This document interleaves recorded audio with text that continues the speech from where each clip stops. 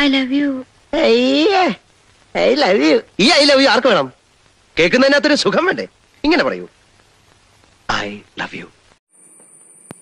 Hello, how are you? Hope you're all safe and rocking. When Unnikrishnan asks Gadha, "Idendu I love you?" he had alluded to the essence of the English language.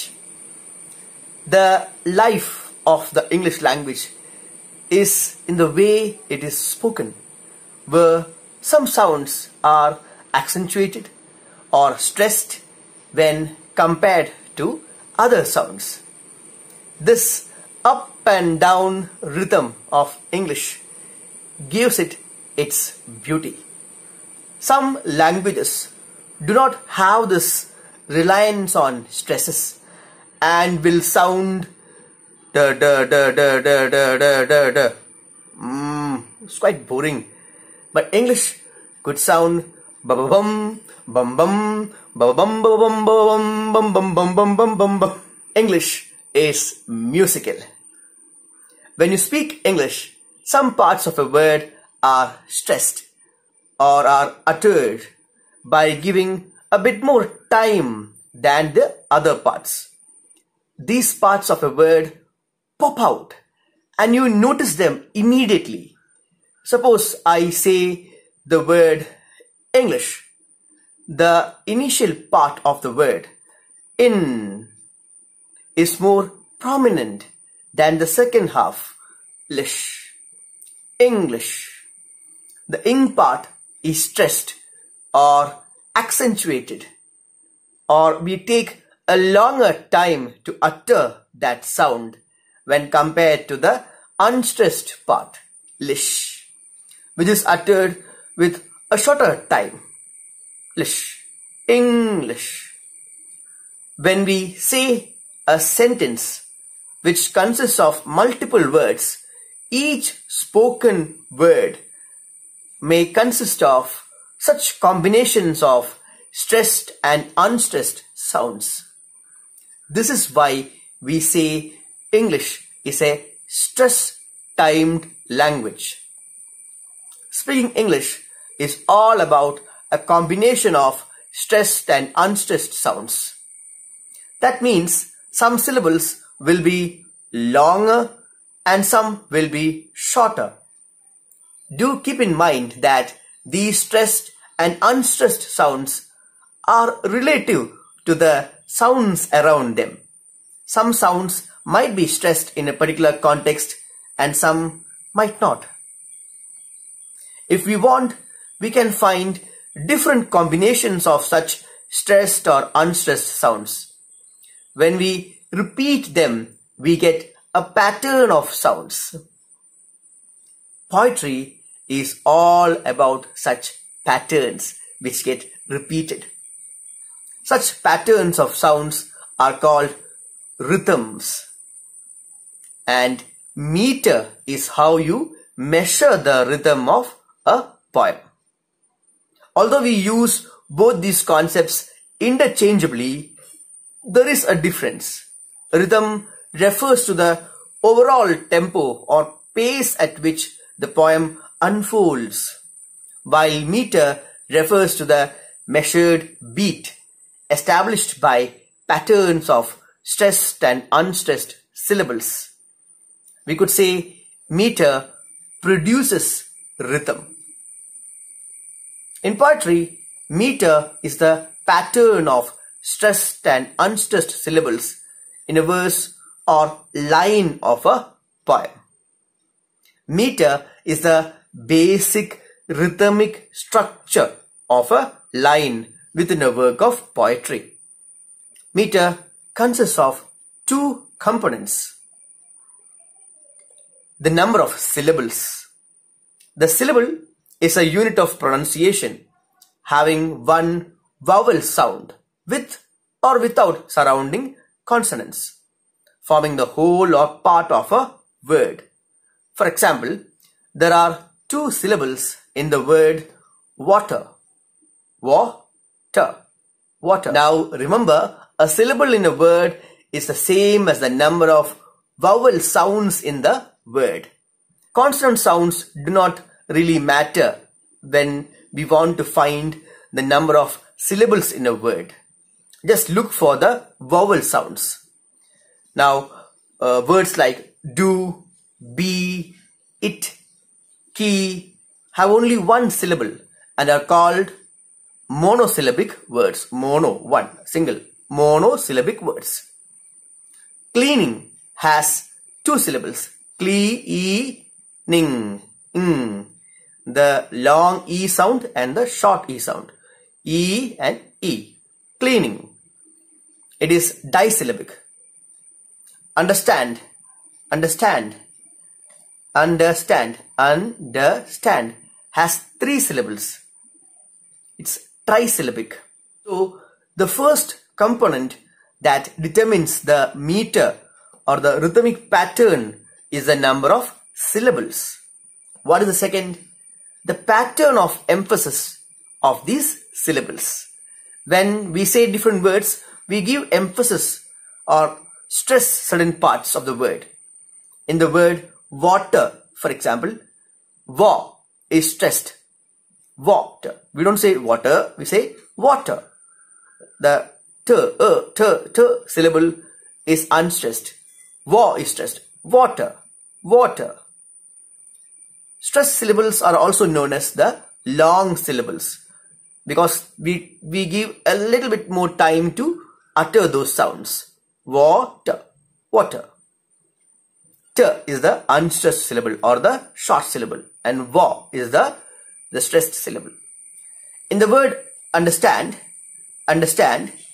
the first two syllables un and are unstressed or they are the short syllables. And stand is stressed. So it's the long syllable. So if a line contains water, water, water, water, we have a combination of a stressed syllable wa and an unstressed syllable t. We have a line of poetry here. Water, water, water, water. Stressed, unstressed, stressed, unstressed, and so on. Water, water, water. Stressed, unstressed, stressed, unstressed. And the pattern gets repeated. This is the pattern in which the sounds are arranged. This gives us the meter of that line. Water, water, water. When we listen to music, we dance and we use our feet to tap to the beats. In the same way, poems also use their feet. Feet? Do poems have feet? Yes, of course they do. The two sounds I mentioned above, water, water, they are functioning like the feet of the poem. So, if we repeat water 5 times in a line, we can say that that particular line has 5 feet. വെള്ളം വെള്ളം കിടക്കുന്നു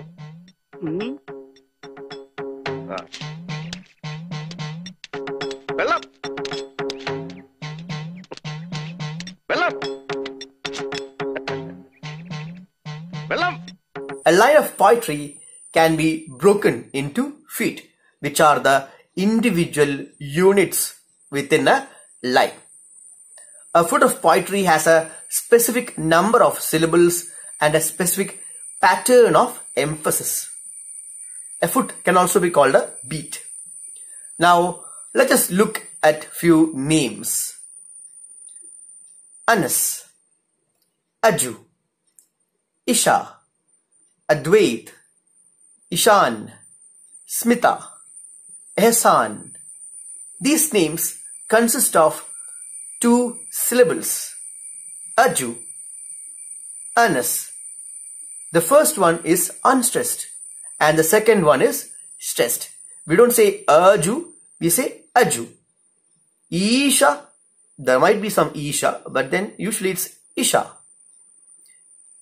Ishan, we don't say Smita, we say Smita. Aju, Ehsan. Such combinations of unstressed and stressed syllables form an iamb. I-A-M-B, iamb. If such words appear in a line of a poem, each of these units or the combinations of these syllables, they consist of an unstressed and stressed syllable. And this is what we call an iambic feat. It's a combination of an unstressed and a stressed syllable. If there are 5 such sets, the line is in iambic pentameter. Penta, 5. When you have a single foot in a line, it is monometer. Then you have 2 feet, this diameter. Then when there are 3 feet, we have trimeter. 4 is tetrameter. And when there are 5 in a line, we call it a pentameter. If there are 6, hexameter. Iambic pentameter is a line that consists of 10 syllables in a specific pattern of unstressed syllable followed by a stressed syllable. So there will be 5 sets of unstressed syllables and stressed syllables in each line. Each of these sets is called a foot. You might also find a U and a slash on top of various syllables. This denotes which syllable is unstressed and which one is stressed. The unstressed syllable is marked by this U, by this letter U on top of that sound. And the stressed ones are marked by the slash. We usually draw lines or slashes to mark the different foots in a line of poetry. This method or practice of determining and graphically representing the metrical pattern of a line of verse is known as scansion. So we use lines or slashes to demarcate or differentiate between different feet in a line. And we also use the U sign to mark the unstressed and the slash to mark the stressed syllable in each line. This method is known as, so what we are doing is called scansion. So we are continuing with iambs. Some words are pronounced as a combination of unstressed and stressed syllables. Look at the word arise, awake, delight, amuse, believe, contain. So if we keep these words in a line, arise, awake, amuse, attract, contain. I hope you understood how this iamb comes into being. Iambic pentameter. So if you have 5 words and each word has a combination of unstressed and stressed syllable, and if each of these words contain 2 syllables each, then we have this iambic pentameter. Identifying the unstressed and stressed syllables in a line of poetry is slightly tricky and it requires practice. We're just getting familiarized with these terms. Now, look at Shakespeare's, the first line of Shakespeare's Sonnet 18. Shall I compare thee to a summer's day? Shall I compare? So the first line, that particular line is an iambic pentameter. Shakespeare wrote most of his sonnets using this meter, iambic pentameter. In some lines, the feat may consist of a syllable which belongs to one word and the other belongs to another word. Look at the word summer, summer.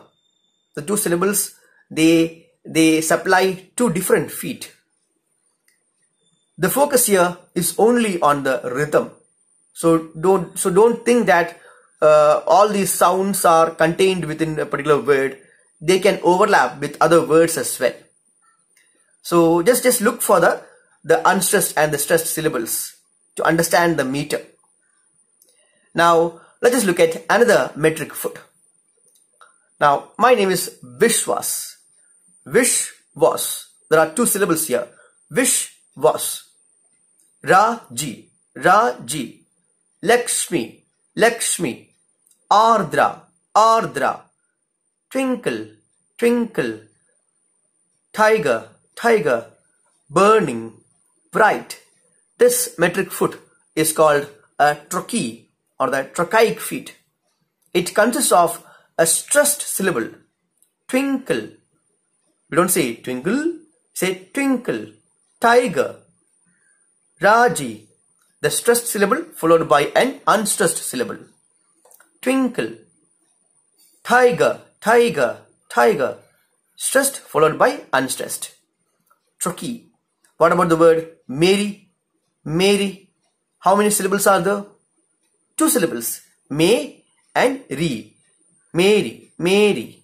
The stress is on the first syllable. May. And then may and then re. The re part, that re syllable is unstressed. Mary.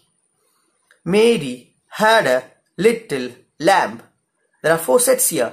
This is trochaic tetrameter. Mary had a little lamb. Trochaic tetrameter. Twinkle, twinkle, little star. Now if there are 5 trochaic foot in a line, we get a trochaic pentameter. Similarly, other combinations of syllables are also possible. What if we get 2 stressed syllables? That is called a spondee. Spondee. Example, toothache. Toothache. Bookmark. Handshake. Both are stressed. Tooth. Ache. Book. Mark. Hand. Shake. Both syllables, they come together and both are stressed. It's a spondee. Can we have a foot consisting of 3 syllables? Yes. For instance, the anapest consists of 2 unstressed syllables followed by a stressed syllable. Words such as understand, understand, contradict are examples for the anapest foot. Because both of them, they have 3 syllables where the accent is only on the final syllable.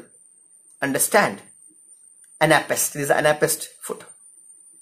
Then we have the dactyl, which consists of a stressed syllable followed by 2 unstressed syllables. Stressed followed by 2 unstressed syllables. The word poetry itself, it's an example for a dactyl, with the stressed syllable falling on po, poetry, followed by the unstressed syllable poetry, poetry, po, and tree, e, o, and e, poetry. Humanly, humanly, hu, u, man, and e, humanly. Again, it's also an example for dactyl. You know, this word dactyl originates from the Greek word dactylos, which means finger, because it is like the bones of human fingers, beginning from a central long knuckle, which is followed by 2 short bones.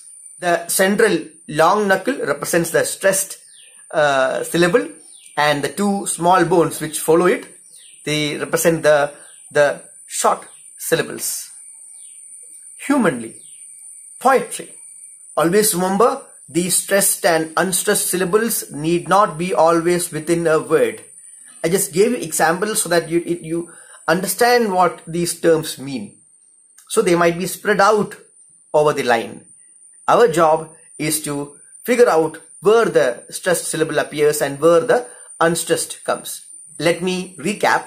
We find the meter of a poem by checking for the stressed and the unstressed syllables.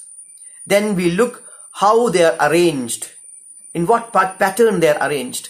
And finally, we count the number of such patterns in each line. Thus, we get the meter of a poem. With this, we wind up our class on meter.